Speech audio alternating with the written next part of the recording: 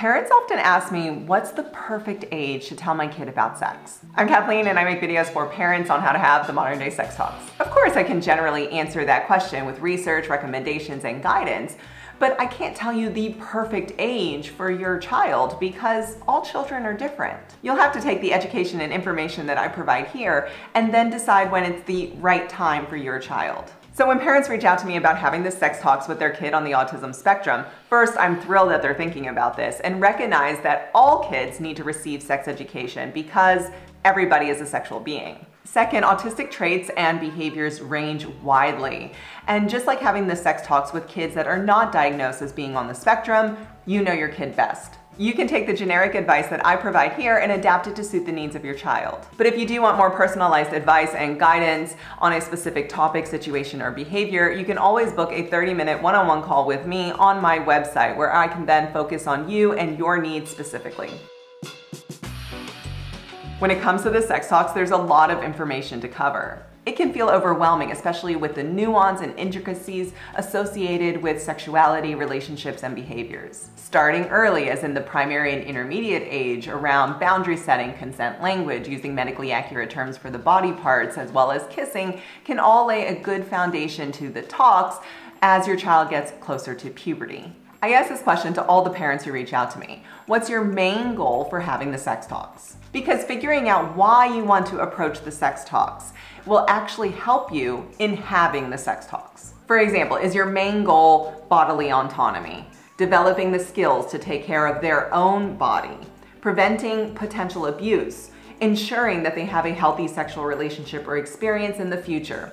Or is it all of the above? Once you know your main goal and even sub-goals, then you can approach each talk with that in mind, keeping the information that you provide to your child in simple terms so that you can say it in the exact same way repetitively is very important when it comes to having the talks with your child living with autism. For example, starting in the primary age, you may say simple statements like, may I give you a kiss? May I give you a cuddle? May I wipe your vulva or anus? It's simple, it's repetitive, and then can be built upon to include verbiage for preventing potential abuse. No one, adults and children, can kiss you without asking you, may I give you a kiss? And you cannot kiss adults and children without asking them, may I give you a kiss? Keep it simple and keep saying it.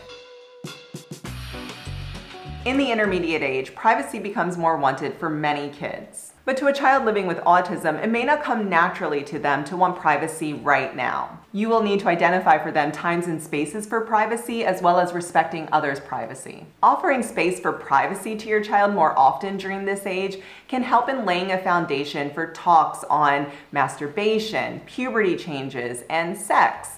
And this can be achieved through simple explanations around boundary setting.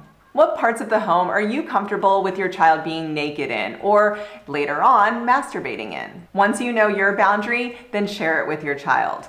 Be simple and clear. For example, you can say, you can be naked in the bedroom and the bathroom because those areas are considered private. Be clear on where changing one's clothes is allowed outside of the home. Think about public bathrooms that have private areas and help them to distinguish the difference.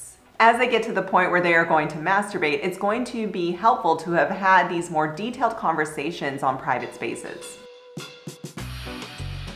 A child living with autism is going to develop their sexuality just like any other kid. They will have a sexual orientation, express their gender, and experience feelings of sensuality and intimacy.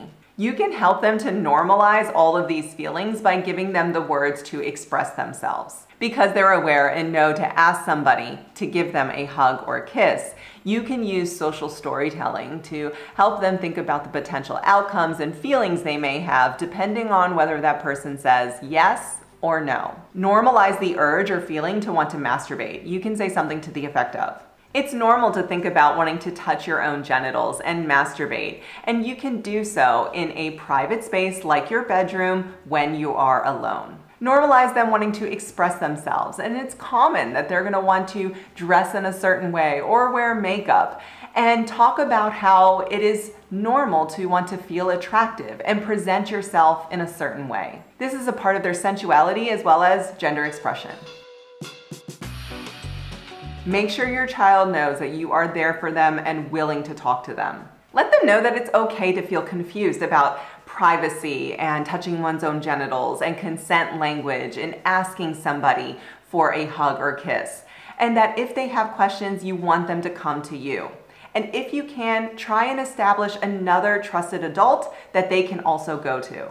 Parents, you may need to bring up these topics and conversations more often with your child because your child may not come to you with sex questions as often when compared to children who are not on the spectrum. So keep it simple. Start with consent language, boundary setting, and using medically accurate terms. In the description, I've linked some books to help you facilitate these conversations with your child. They are affiliate links. There is no obligation to use my link, but if you do use it to purchase the book, I get a small commission. And also, if you want to book a one-on-one consult with me, my website is there. I'm Kathleen, and I'll be back next week with another video.